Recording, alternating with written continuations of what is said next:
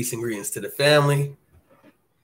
And this evening, we're going to be going over the divine power of I am and what exactly that is. I'm going to be answering some questions you guys DM me on my Instagram, and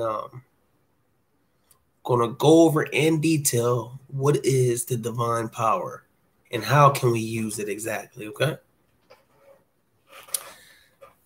I want to thank God. I want to thank ourselves. Hotep, prosperity is yours.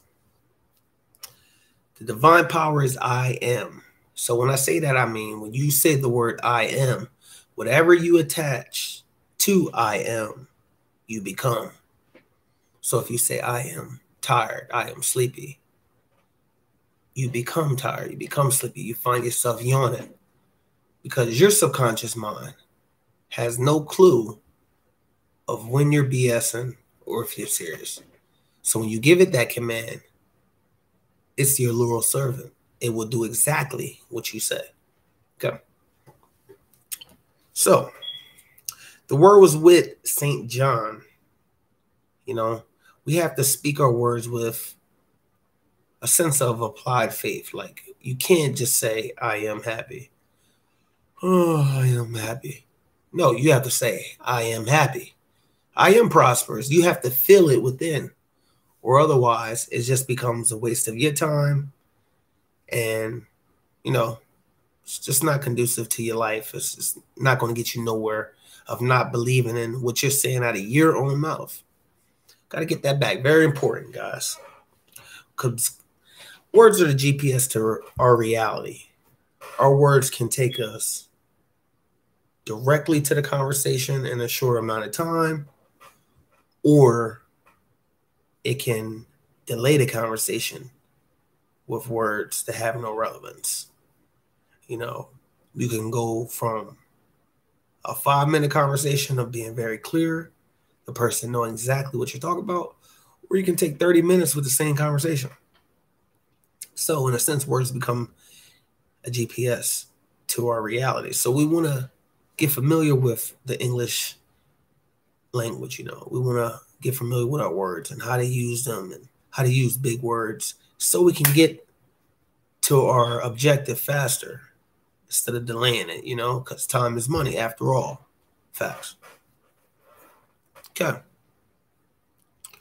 So you can't change the word, but you can change the relationship to the word. Okay. New vision equals new life. New vision equals new life. So what I mean by that is, when you're thinking of something and you're having a vision of a better life, prosperity, and you have it in your mind and you're grasping that, you feel good about it, and you're really believing it, that new vision will manifest into reality if I keep saying it, if you have applied faith. That's the only way that you're going to get these results. So you want to have applied faith. When you say these things, when you say these affirmations, I am wealthy, I'm prosperous. Take a famous one. Day by day, I'm getting better and better. If you say these things 10 times, you say these things when you wake up, you say these things when your subconscious mind is about to be activated right before sleep, or you say it right when you wake up. You say these positive affirmations, but you have to believe them. Facts. You have to believe them. Very important stuff, you know. The law is set in motion by the word. The word does not make the law, but does give it something to work on. So whatever you attach to I am, you become. You give your subconscious mind something to work on. Okay. These applies to both negative and positive. So you can say negative affirmation or positive affirmation. It's up to you. But if you want prosperity, you want wealth, you want to say things that are positive. When you say, man, I am BROKE, you attract just that. You can't say that. You can't say, I always get sleepy. Can't say that, Once our attention has been drawn to this matter, we become obligated to forgive people that don't have this knowledge, that are ignorant to this. Not everybody knows how to use the IAM to things to their benefit.